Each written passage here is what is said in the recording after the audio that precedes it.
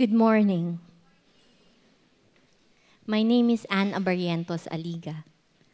I grew up in a Christian home, has been with GCF Ortigas since 1998, and is a founding member of the singing group Forward. In 2012, I got married to the love of my life, and we are now both serving in GCF Makati, apart from my music ministry involvement here in Ortigas. I was excited to raise my own family in the manner that I grew up in, after getting an assurance from a doctor that I will have children. Little did I realize that God was teaching me a lesson during the process. Several months went by, but I did not conceive. My husband, Jojo, and I consulted another doctor. Test results showed both my tubes were blocked. It was next to impossible for me to have children. I grieved, I cried, and experienced walking through the valley instead of enjoying the mountaintop.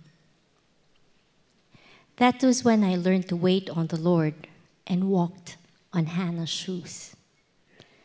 Hannah, whose story is found in 1 Samuel, was grieving for her inability to have a child. In her discouragement, she earnestly prayed to God.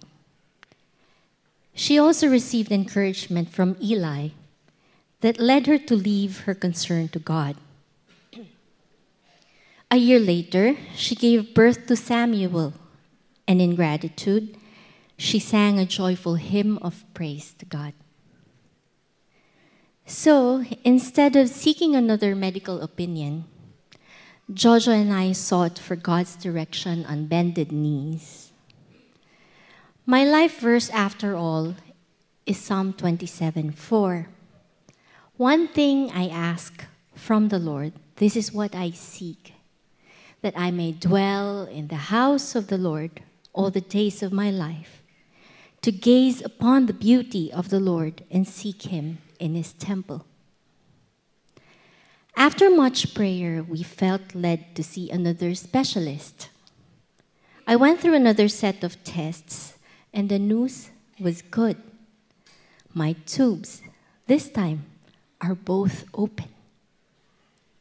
We were given a few months to try to conceive naturally, but failed. Then more tests yet showed I had what they call a hostile immune system. We were sent to a reproductive immunologist for blood treatments, after which we again tried to conceive naturally, and yet again failed. We then tried artificial insemination.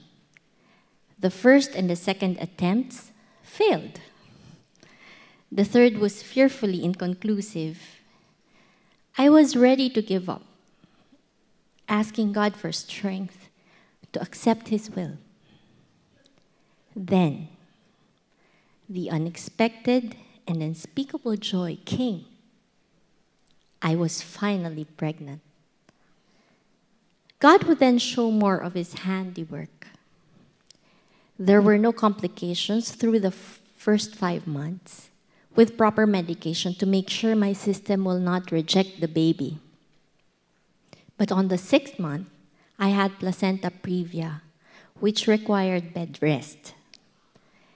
And yet, another cause of concern, our baby has a suspected hole in the heart. But it was a great relief when the condition was ruled out weeks later. Then, the long wait was finally over. On May 2, 2015, I gave birth to a healthy baby boy and named him Yohan because he is God's gracious gift. He turned 1 last week. Every day, as I look at him, I am reminded of how faithful our God is.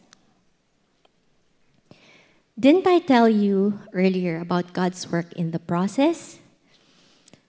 During the 3-year obstacle course, I went through different emotions back to back. Excruciating pain, grief, hope, and joy.